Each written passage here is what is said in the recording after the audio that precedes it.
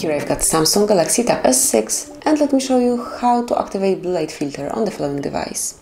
So at first let's open the list of all apps, go to the settings, pick display, scroll down a bit and here you've got the light filter feature.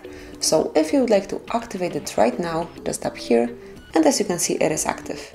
Then you can switch it off the same way smoothly by tapping here.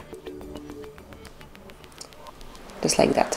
If you would like to personalize blue light filter or if you'd like to schedule it, just click on the left edge of this tab and here you can change the opacity once it's active, so at first you have to activate it and now you can pick some warmer or cooler colors, so it's up to you, whichever you prefer. You can also switch it off here and then you can schedule blue light filter by tapping here and now you can pick either from sunset to sunrise or custom schedule, so if you'd like to customize it by yourself, pick custom schedule and then select the period of time. So let me choose 10 p.m.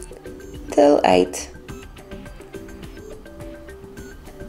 a.m. next day. So from now on, every day between 10 and 8, blue light filter would be active.